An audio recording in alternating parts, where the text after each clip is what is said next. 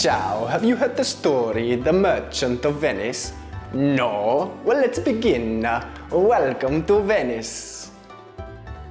I see you have found my gondola. I am a gondolier. What is that, you ask? Well, that is somebody who steers the gondola. We have been doing this job for hundreds of years, and we have many stories to tell, including the story, The Merchant of Venice. You might have heard of William Shakespeare? Of course you have. Well, he told this story, and we're going to learn more about this Venetian story here in Venice. The story begins here in Rialto. You've heard of Rialto, I presume? Well, Rialto is the marketplace of Venice.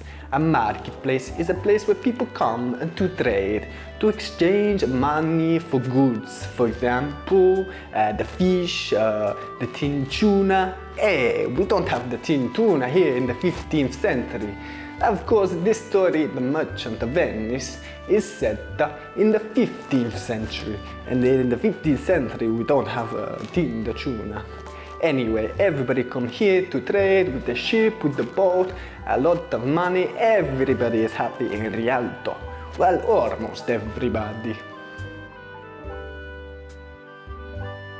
Well, actually, in the story, The Merchant of Venice, in Rialto, that man there is never happy. I say, good morning, how are you?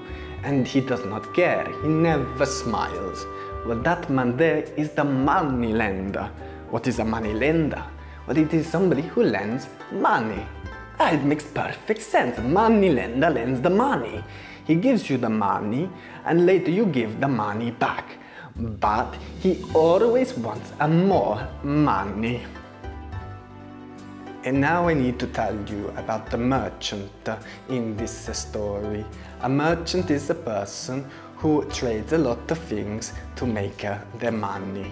And the merchant borrowed the money from the moneylender. It's a bad idea.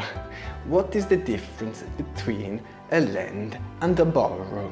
Well, lend is when you give the money and later you get it back. If you borrow, you take the money and later you give it back. So the merchant borrowed the money from the moneylender. Why?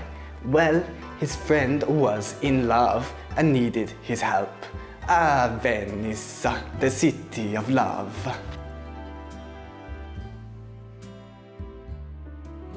And now this is when the story gets a little bit crazy.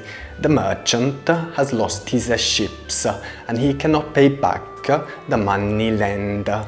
Now that means he cannot return the money. The moneylender is very mean. That means he is not nice at all, and also he's not generous with the money.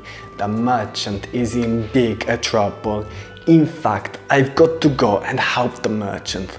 You can find out what happens by reading the rest of the book and try writing an example sentence in the comments. Ciao!